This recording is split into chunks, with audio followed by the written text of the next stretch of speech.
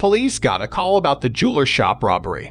When they arrived, the jeweler shop manager said that there were several boys dressed up with masks and gloves. He knew there was a female in the gang by seeing the long hair and eyelashes. The police saw scratches on his hand. They asked the manager where he got them from. The manager said that one of the robbers scratched him when he was catching them. The policemen immediately came to know that the manager was lying. Can you find out how they came to know that the manager was lying?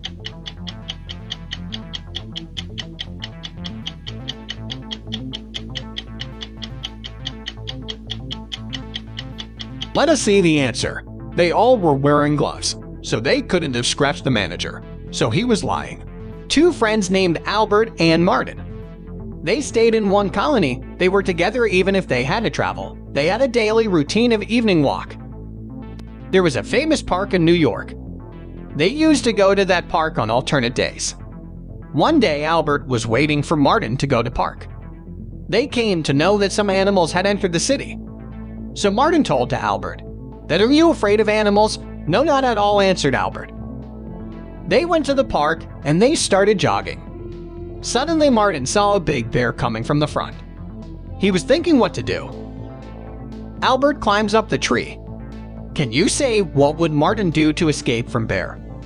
And what had Martin told Albert?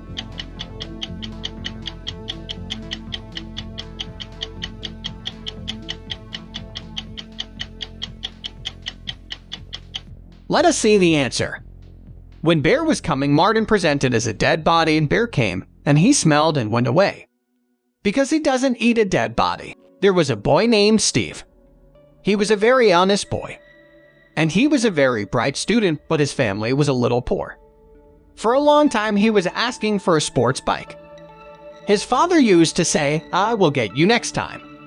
One day, he had scored high marks in his exams, and he got a medal. He came home, and he was showing it to everyone. When his father came, he showed the medal and said, "Now please, can I get a bike?" "Dad, you promised me that if I do well in my studies, I will get a bike." His father told Steve, "I will buy you a bike, but in one condition." He said, "I will ask you one question. If you answer, I will buy you a bike."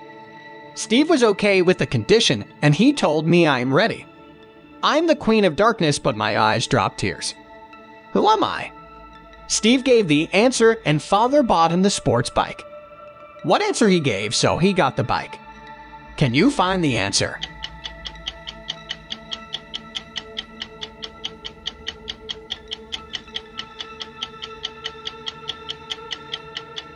The answer was Kendall, and he gave the correct answer.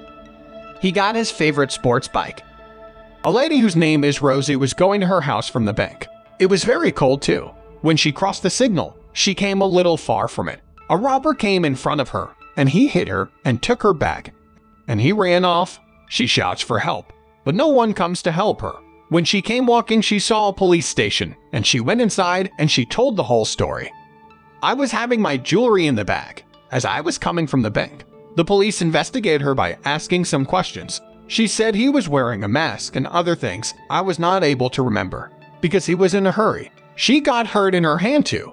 Robber had a silver bracelet in his hand. Police got some doubt on her because he felt she was trying to fool him. Can you find why the police felt like that?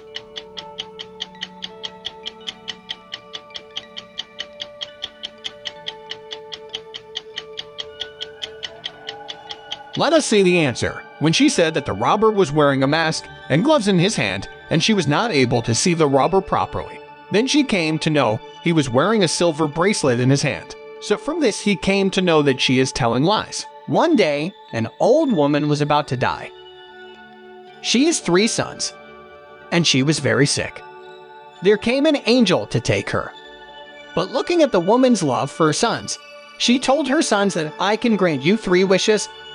Each one can wish for once, but only one wish at one time. When the angel came to take her, that time the first son said, "Please leave her for 2 years," so she went back.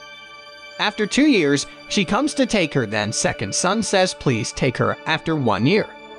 So the angel goes away, and when she comes after 1 year, this time her third son says that you take her after the candle melts, but the angel goes empty-handed.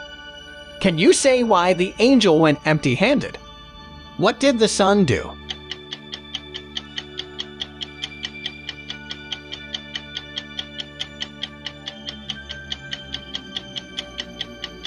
Let us see the answer. When the third son turned off the flame of the candle so the candle did not melt, because of that angel went empty-handed. A young girl, her name was Ava. She was cooking in the hotel. She was the chief staff over there. She was doing a great job. People used to be very happy and tell her that she makes very nice arrangements and takes care of their guests. She had a boyfriend too.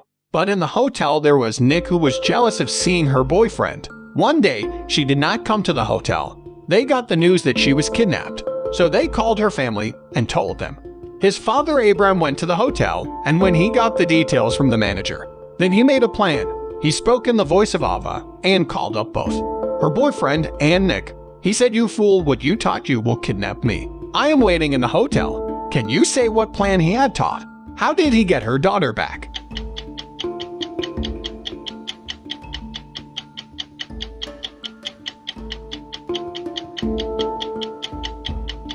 Let us see the answer. When he gave the call, Nick came to the hotel to check her. When he found no one was there, then he went to the place where he had locked her, and his father followed him, and he was caught. Nick kidnapped her